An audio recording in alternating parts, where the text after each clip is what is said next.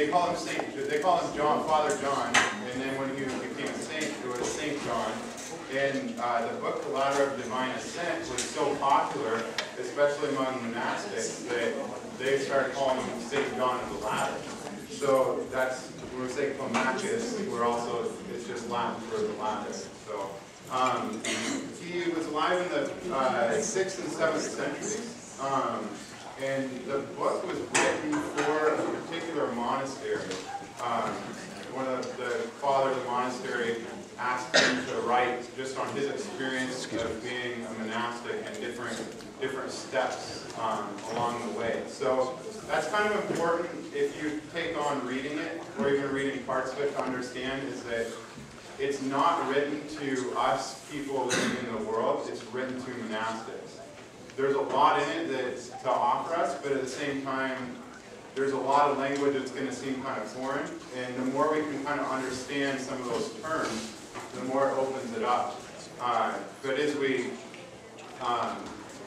you first get into it, some of it seems pretty tricky. You'll especially get to parts about talking about different disciplines, different all-night vigils, things that just in our day-to-day lives aren't really possible. And St. John even speaks of that these are some of the things we can do as monastics, but these are things they can't do living in the world. At the same time, here are things living in the world that they're able to do that are going to be easier for them. These are the challenges.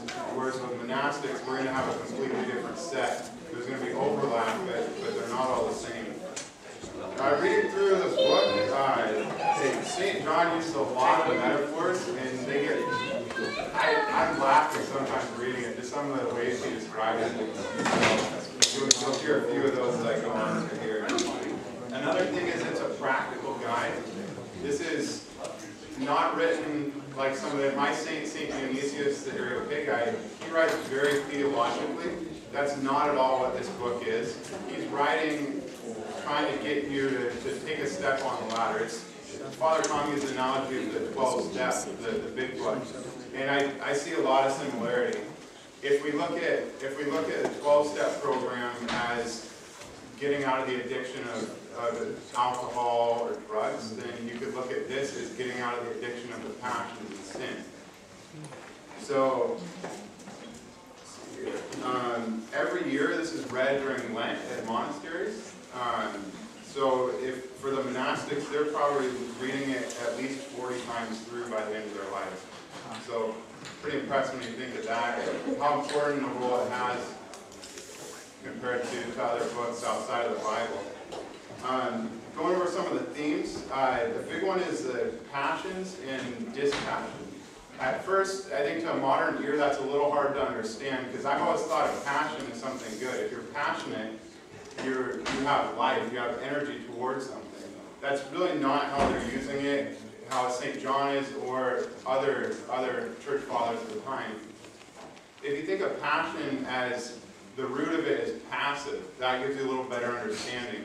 So essentially, when we say passions, it's a giving yourself over, giving control to something that's going to pull you away from God and pull you to sin. So an example would be pride, lust, gluttony. All these things are things that we can get control of, but instead we give away. We give away that control in our mind. On the other hand, dispassion would be breaking free of that through the virtues like self-control, obedience, different things like that. We're breaking free of it, and then we open up. You hear like St. Paul use the term being a slave to Christ. And this would be what he's talking about, is we break free from being a slave to the passions, and then we turn to being a slave for Christ. And that moves us to prepare for theosis, or union with God. I really love this icon, because, so if we look at it, thinking of passion and dispassion, we're starting off down here. When we start our ascent, we're starting off ruled by passions.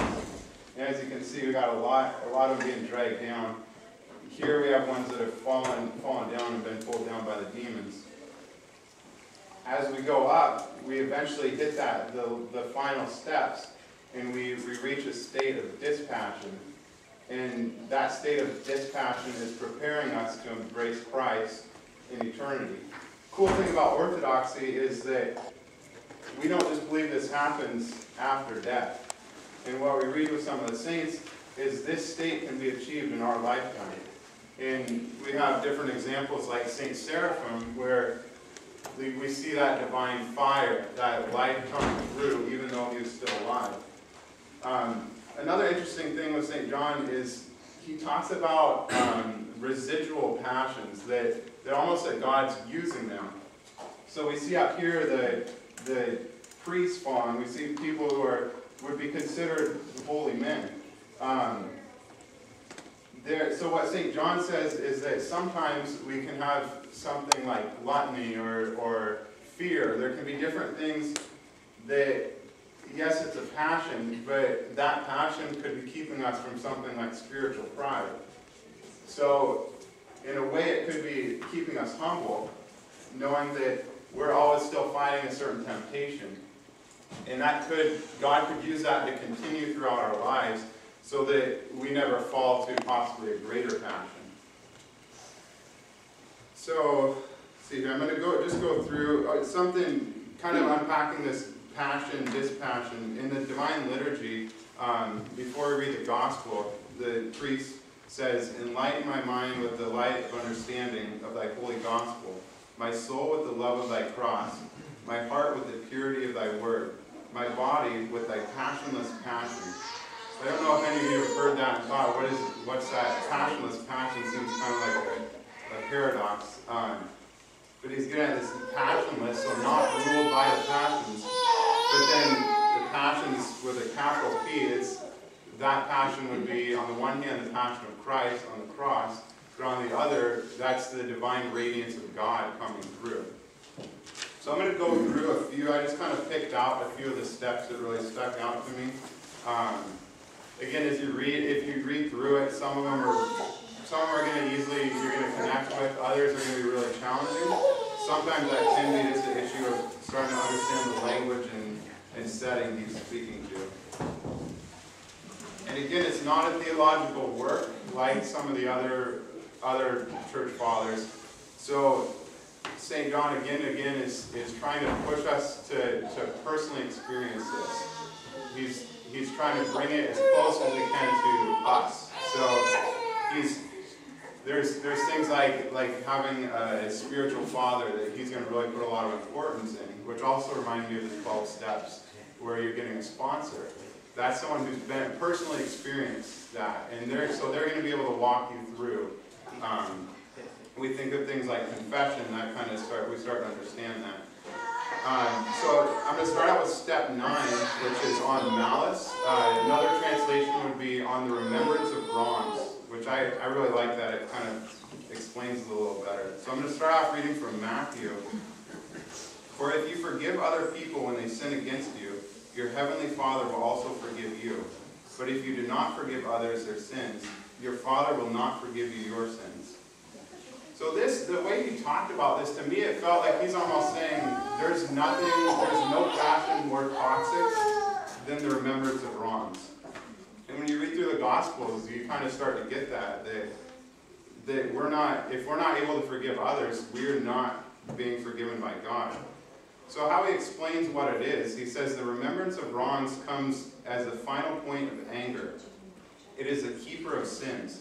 It hates a just way of life. It is the ruin of virtues, the poison of the soul, a worm in the mind.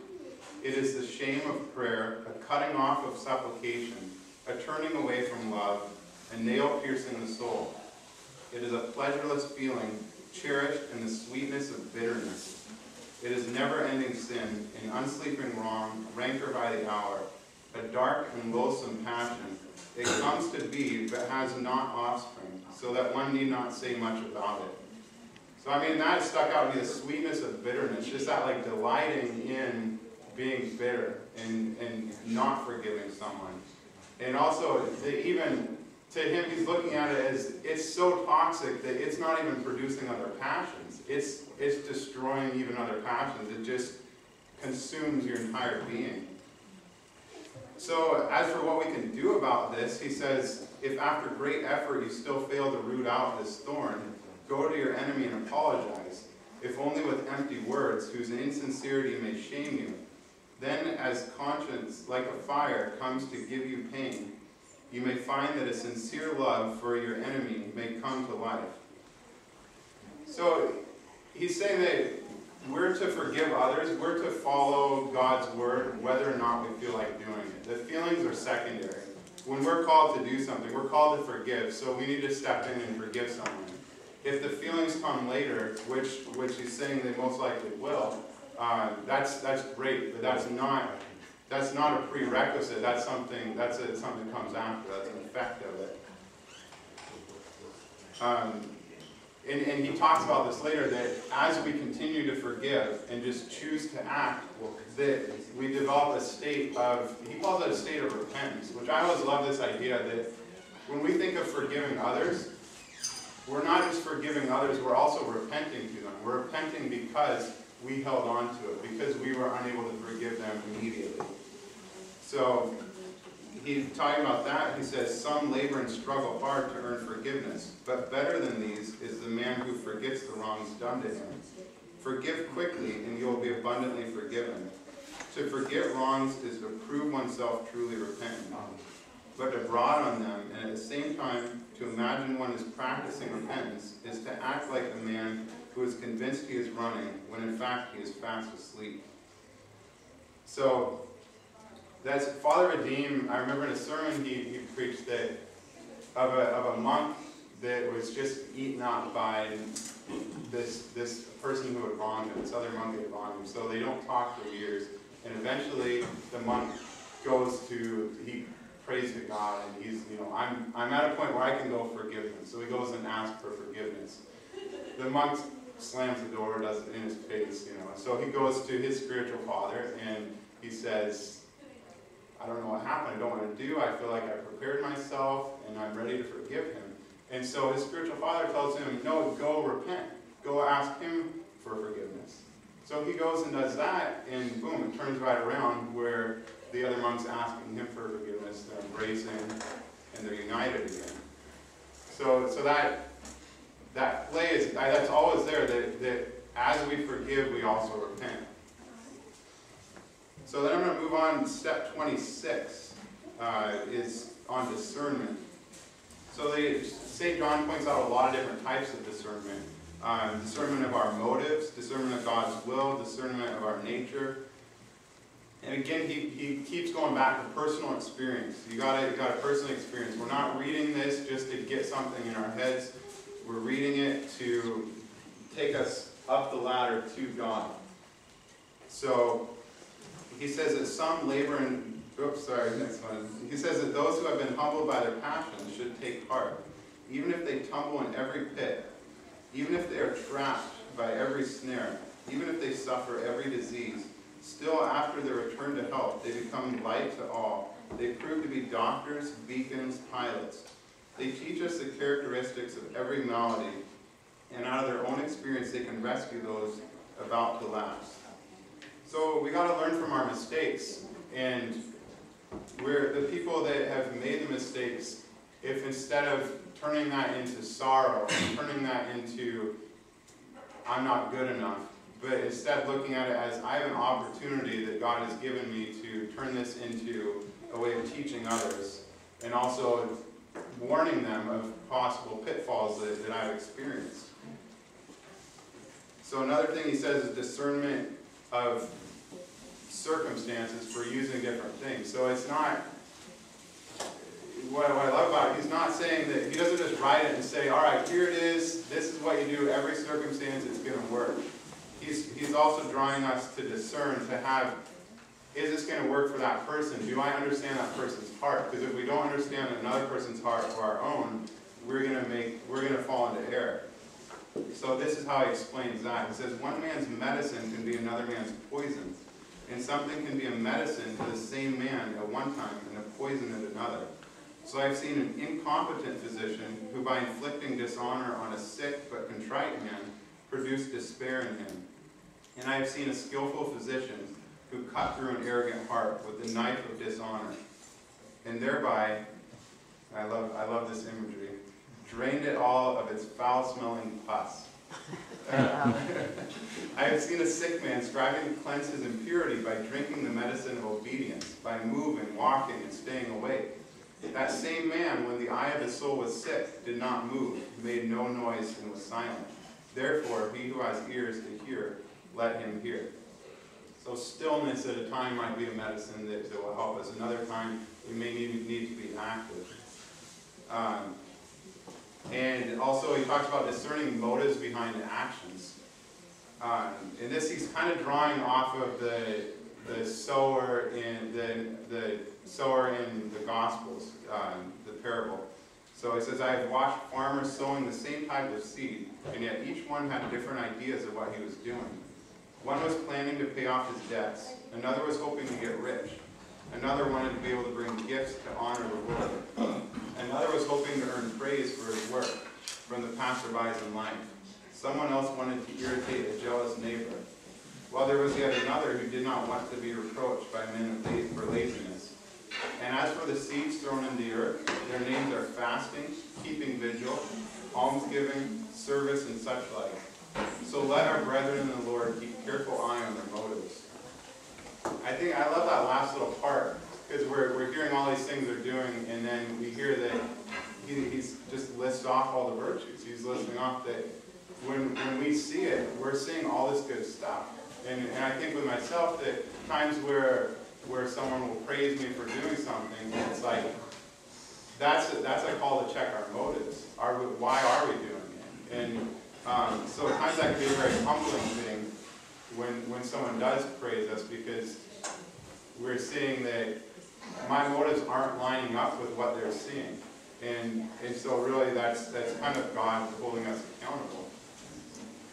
And this he talks about discerning our true nature. And this is really, to me, the fundamental thing of understanding this whole journey is we're leaving the passions and we're moving to the virtues. But the awesome thing is that the virtues aren't something that is out there that we're getting. It's something in here that we're uncovering. Icons that have been around for centuries or millennia, they go through this process of restoring them. They have fire damage, different things, so that you can slowly restore the icon. That's a good way of looking at us. We're icons of God, icons of Christ, and we also need restoring. So when we're obtaining these virtues, that's being restored within us. So when he talks about that, he says, God neither caused nor created evil. And therefore, those who assert that certain passions come naturally to the soul are quite wrong. What they fail to realize is that we have taken natural attributes of our own and turned them into passions. For instance, the seed which we have for the sake of procreating children is abused by us for the sake of fornication. Nature has provided us with anger as something to be turned against the serpent, but we have used it against our neighbor. We have a natural urge to excel in virtue, but instead we compete in evil. Nature stirs within us the desire for glory, but that glory is the heavenly kind. It is natural for us to be arrogant against the demons. Joy is ours by nature, but it should be joy on account of the Lord, and for the sake of doing good to our neighbor. Nature has given us resentment, but that ought to be against enemies of our souls. We have a natural desire for food, but surely not for extravagance. So we get there that these, and that can be the tendency. This is how I naturally feel. This is my natural to overeat, to whatever the passion is. But he's saying that's not natural. We think it's our natural state because we've lived so long being unnatural. And so he's calling us to turn to our nature and to more and more uncover it. Again, a spiritual father is going to help us uncover that, because at times we're not able to see what our true nature is. So now I'm going to move on to steps 27 and 28, which is stillness and prayer. At this point, we're getting up here. So whereas down here we're preparing. Down here we're really rooting out a lot of our sickness, a lot of our passions. As we get up, we kind of make this shift. we get about here, and that shift turns to preparing for God. And not preparing as in just getting rid of passions, but preparing as in opening up to God. So stillness can kind of be looked at as that opening up to God and also to prayer. So it's really a state of being receptive. And he talks a lot about quieting the mind, quieting the soul, quieting the body. We talk about it in the liturgy. We say, "Let us set aside all cares of life, that we may receive the King of all." So, and that's as we lead into taking the Eucharist. So at that point, we are going to receive Christ, and we set aside all cares, all the thoughts that keep going in our heads throughout the entire week. That's a point to let that go. He says the start of stillness is the rejection of all noisiness as something that will trouble the depths of the soul. The final point is when one has no longer to fear noisy disturbance, when one is immune to it. Stillness is worshiping God unceasingly and waiting on Him. Let the remembrance of Jesus, which could be understood as a Jesus prayer, be present with your every breath. Then indeed you will appreciate the value of stillness. So another thing in liturgy we hear is let us be attentive, let us attend. And this is a different type of prayer, a different type of preparation. We have a prayer books, we have the things that we say, or we have personal prayers. But he's saying, let's take time to set that all aside. Set aside even good things, even good thoughts. Set aside, your times in the week that you could be doing something that could be productive. And say, that can all happen, but right now is a time to be still before God. And even their prayers, even petitioning for and praying for those that are ill, whatever, family members. Have time for that, but also set aside this other time where we can still the mind and still the body. Father Tom talks a lot about saying the Jesus prayer, even shortening that to Lord have mercy. And each time you're saying it, let those thoughts just go away. Just settle in and let those thoughts happen. And that's going to prepare us for God coming in. So that moves on to prayer. And as we've been able to still the mind and the body, that's going to open up this kind of last level of prayer. He talks about we have the Jesus prayer, and those prayers where it's just a short little, it can even be a single word. And those are going to start bringing us down to that level of stillness. We also have our set prayers, our personal prayers.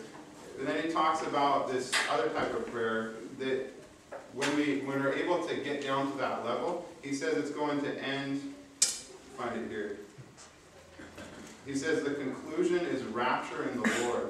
And then he explains that a little more. He explains two different types of rapture that we're going to experience when we get down to that level. He says it is one and the same fire that is called that which consumes and that which illuminates. Hence the reason why some emerge from prayer as from a blazing furnace, and as though having been relieved of all material defilements.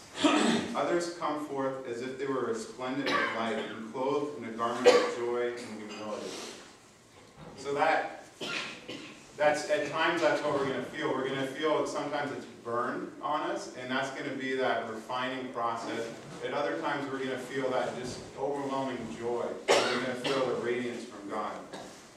And again, it's got to be personal. This isn't something just to draw off someone else's experience. Someone else's experience is going to lead us to this state. So he says you cannot learn to see just because someone tells you to do so. For that, you require your own natural power of sight. In the same way, you cannot discover from the teaching of others the beauty of prayer. Prayer has its own special teacher in God. He teaches man knowledge. He grants prayer of him who prays, and he blesses the ears of the just. So this is leading us to the final stage. Step 29 is dispatch, and step 30 is faith, hope, and love. You can understand faith, hope, and love. At that point, you are fully embracing Christ. Dispatch, and that final step before faith, hope, and love, is where you are prepared. And so his description of it I really like. He says a dispassionate soul is immersed in the virtues as a passionate being is in pledges. So we see there the contrast. Here we're completely immersed in the passions, passively giving ourselves over to control of that which is going to bring us down. Now he's saying we are immersed in virtues which are drawing us up. We're becoming more and more immersed in Christ. If the height of gluttony is that you force yourself to eat even when you're not hungry, then the height of temperance in a hungry man is that he restrains even the justifiable urges of nature. If the height of lechery is that one raves even over animals and over inanimate things, then the height of purity is to look on everyone in the same way, that one would regard inanimate objects. So, and he goes on and on about this different, just contrasting, that this is where you're at, and when you get here, this is where you're going to be at. This is where your focus is going to be. These things that down here were driving you crazy, and you thought you would never overcome, you're going to hit that point through taking all these steps that you're no longer going to look at. They're not going to have that power over you, because your power is going to come from Christ, and that's, you are a servant of Christ. You're not a servant to the passion. So it's this transformation process that goes on, and we eventually are getting that point where we're seeing our true nature. Whereas here we thought our true nature is the passion, and we're trying to overcome our nature. The more and more we draw to Christ, we're seeing, now I see my true nature. Now I see the true light within me. And that true nature eventually is going to lead us to union with God. So that's about all I had. Does anyone have any questions or comments?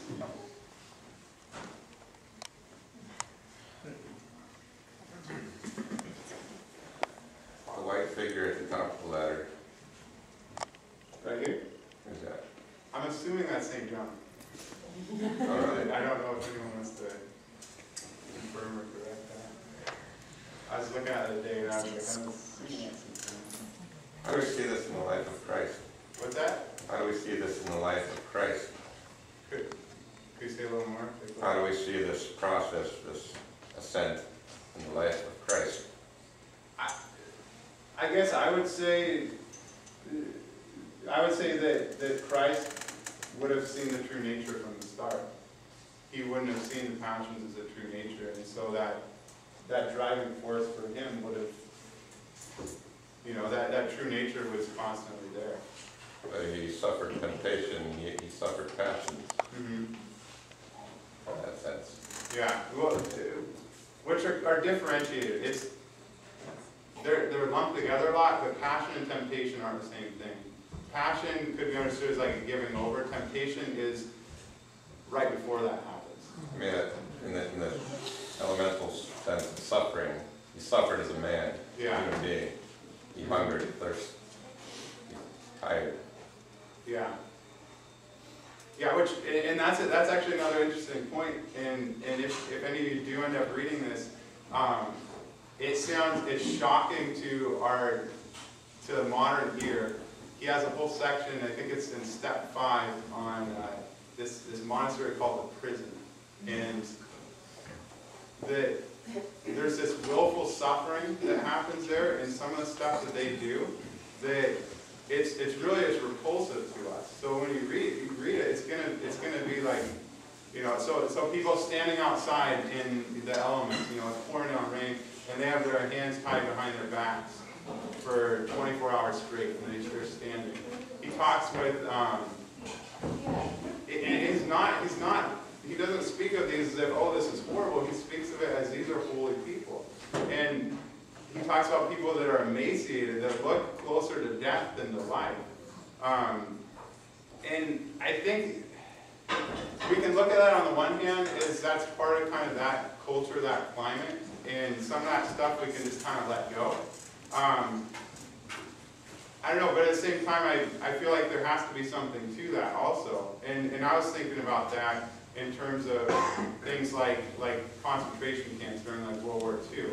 And one of my favorite psychologists, Viktor Frankl, he went through some of those internment camps, and he talks about that when we're at that physical limit, when we're pushed to that state of ultimate suffering, then there's something within us that turns. For some people, they give up, but for others, there's this radiance that happens, and he really experienced that.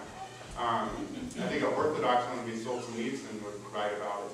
But so on the one hand, we can look at it as we have a different sense of human person now. So something like feeding yourself is not understood as really honoring to that image and likeness of God.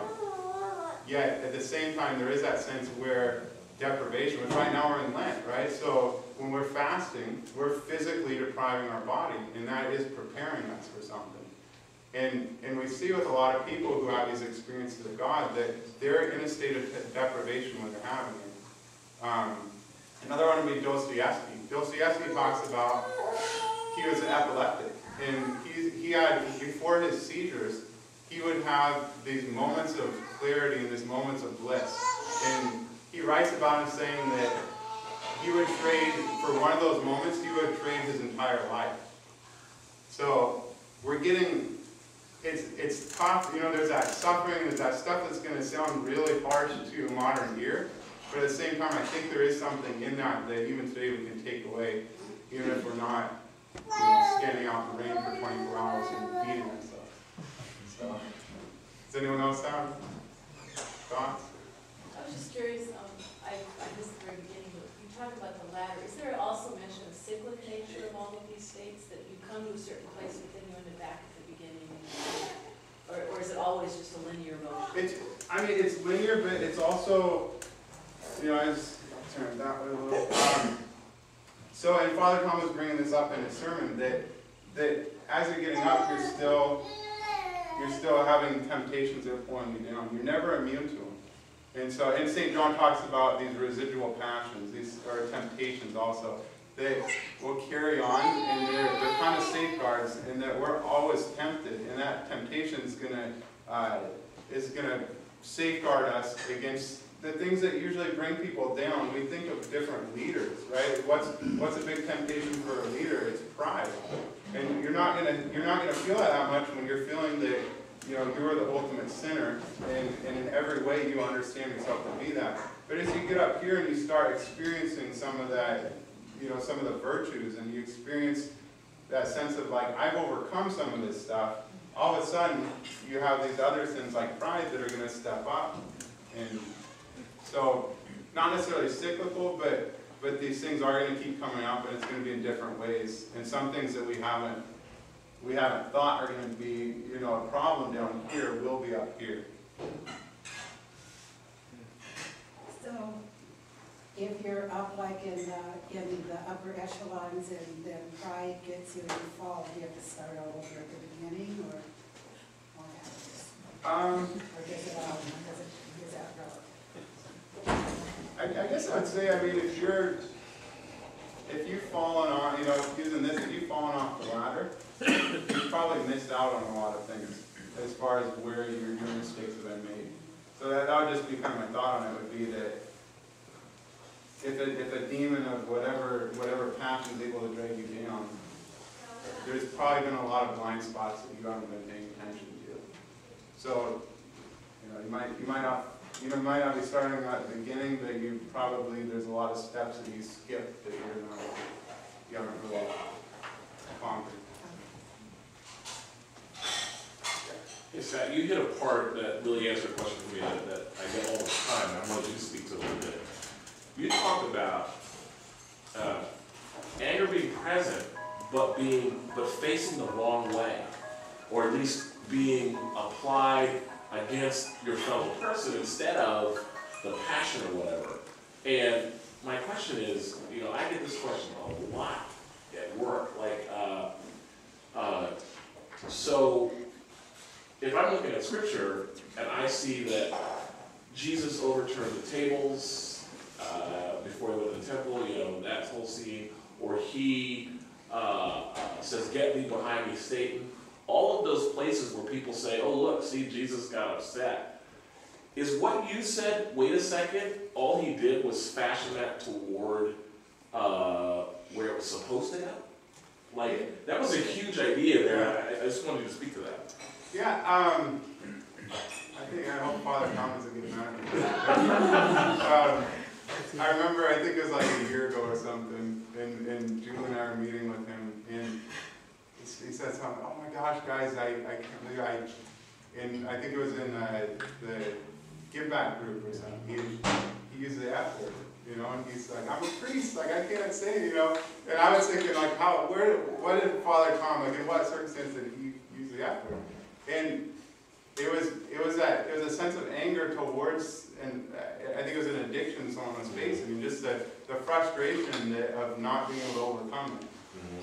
And so that anger that came out of Father Tom was directed towards that addiction. And so yeah, I'd say like, it's interesting reading through St. John that he's talking about, yeah, it's not bad, it's just directed the wrong way. You know, you shouldn't be angry at demons, and we look at with ourselves the things that we struggle to overcome, and there should be a sense of anger towards that. And then when we look at others who are, you know, I think of like when I worked with at Salvation Army, like the people that I would see that, you know, we spend 3 months and they're going through the program, and then boom, they're out on the streets just, you know, pissed drunk, and their lives are just being destroyed. You know, they might die the next day, and it's like, you get so ticked off about that. And it's not just ticked off at them, it's ticked off because you see that movement, you see them making it up here, and then to just have all that lost. So, does that kind of... Yeah, I guess it can be, it's not at the, it's not at person, it's not the human person, it's not at, it's actually at the demon, so to speak. It's at it's righteous anger, I guess, or yeah, because like zealous. because I mean, if you're angry at the person, then you're not understanding human nature as far as Orthodoxy is concerned. Right.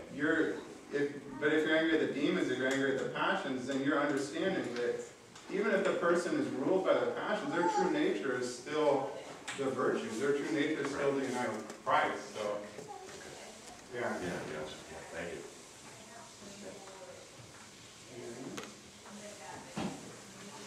All right, well, thanks a lot. I'm glad I got that. Thank you.